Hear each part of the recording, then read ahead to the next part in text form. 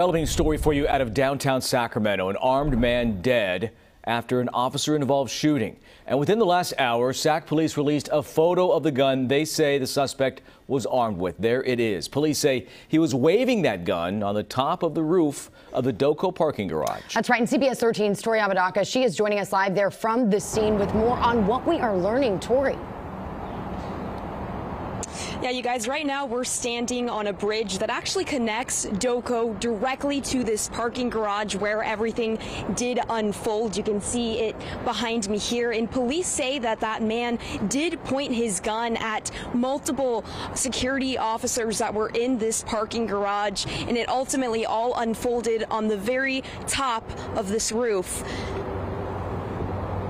I was feet away from him. I mean, he was like on the other side of the parking lot. This is the man Kimberly Noriega says she saw on the rooftop of the Doco parking garage. Security told me that, basically had to, vacate the premises because the guy had a gun. She was at her car on a break from cleaning up after a concert at Golden One. I mean, gosh, if you would have done it right when they were coming out, that would have been horrible. That would have been horrific. We can't confirm that.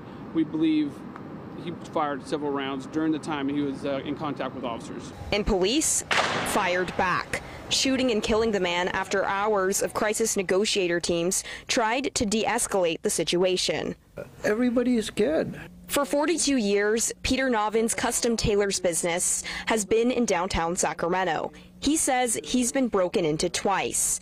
And now, showing up to the crime scene above his business, Novin says he's had enough. I don't know whether I'll re-sign up again when my lease is over. Do you feel safe? I think that it's something that we all can work on. Saying high news. Yeah. Safety.